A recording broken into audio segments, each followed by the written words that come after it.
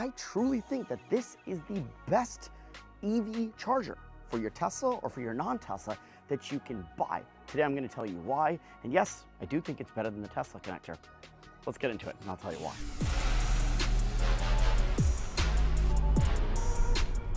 Okay, I made a video not too long ago that a lot of you guys watched and a lot of you guys had comments on as to why you should not buy Tesla's wall connector. Well, a lot of you made valid points. Number one, the wall connector is weatherproof. Number two, it charges a little bit faster than your mobile connector. And number three, it frees up your mobile connector. All valid points.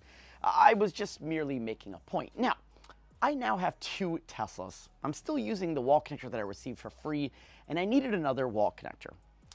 The guys over at Apex Charging sent me out their latest Mach II charger, and I gotta say, I think their charger is better than Tesla's wall connector. In fact, I think it might be the best EV charger that you can buy.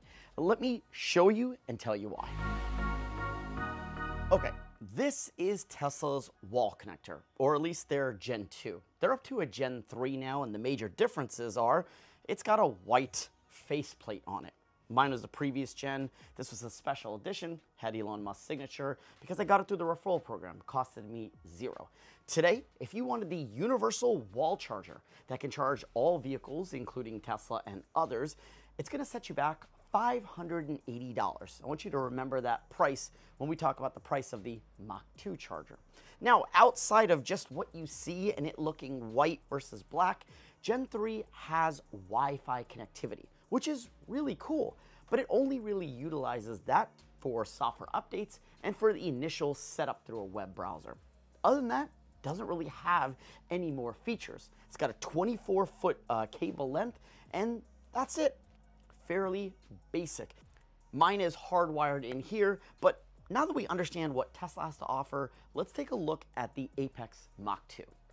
Okay, so here is the Apex Mach II charger fully installed.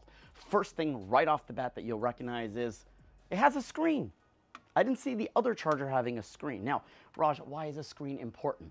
Let me give you a good example. You come home, you're tired from work, you grab your charger, you plug it in, and you just walk into the house. As you're walking in, when you've got a display like this, all you gotta do is glance over and see car is unplugged. The status is right there. Now, on the Tesla connector, it's not going to say anything because your charger is not going to begin until midnight. So you're not going to know. This right here tells you car unplugged. That means thus letting you know, hey, it's not fully latched. Go back and fix it. Not only does it show you the status, it shows you your session time, how much power, voltage, current, temperature, all on this easy to read, quick display that you glance at when you're walking in or when you're walking by. Not only that, but it does also have the status light that everyone likes. There's a ring that goes right around the outskirts here that shows you the status of the charger. I'll show you a shot at night when it's darker. But on top of that, you've got this cable cord that is 30 feet long. You remember Tesla's was 24, this is 30, giving you an extra 6 feet. Why is that important? Because when my wife brings in her car, I don't want her thinking about, do I need to back it in? Do I need to reverse it in? Do I need to be on this side or that side? No, because it doesn't matter how she pulls in the car.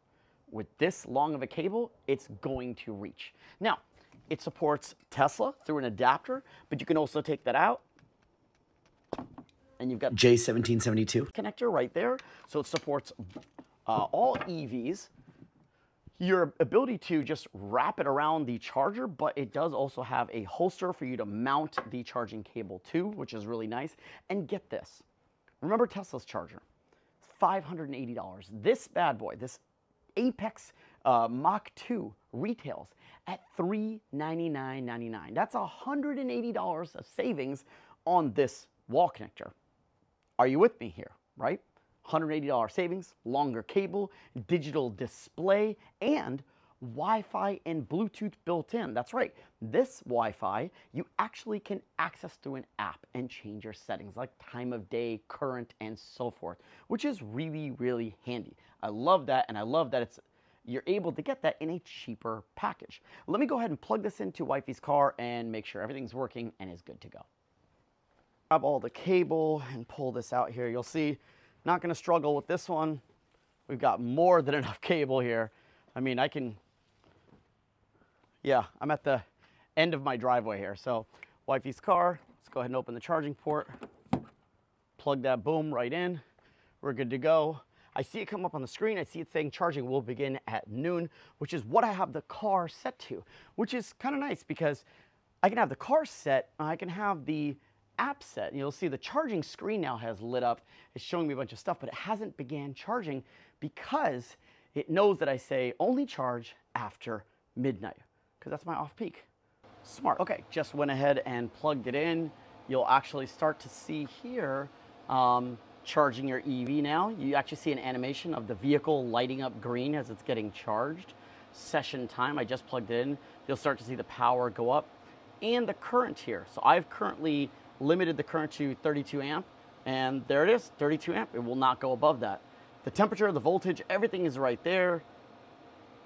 Easy view, and it's lit up nice and bright. This is really cool. I like that. I like being able to see that, and you can't see, but the ambient light is showing green.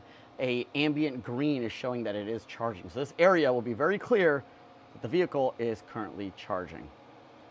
Really nice. Let's take a look at what happens in the app. Okay, it does use the Smart Life app, and in that app you can trigger the charger, and here it's going to give you the status of what is happening right now. You can of course slide across and initiate charging right away. You can change your charging modes. Now I have mine set to real-time charging, so when I plug in it starts charging. You could do quantitative charging, fixed time charging if you want it off-peak, or delayed charging. Really handy, a lot of different options. Below that you're going to see your metrics for your phase charging, your voltage, your current, your power is all right there.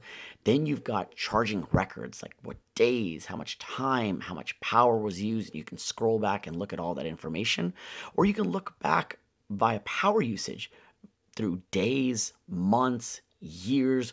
Really handy to swipe back and have all that information right at your fingertips. I really like this because it'll help you to track all of your usage and how much you're using. And then you've got some more further settings like alarms and temperatures and so forth in the settings piece of this app. But outside of that, all of this is right there in the app, right at your fingertips. Okay, so I've been using the Apex Mach II charger for the last 2 weeks, and it's worked perfectly for both my wife's car as well as my car.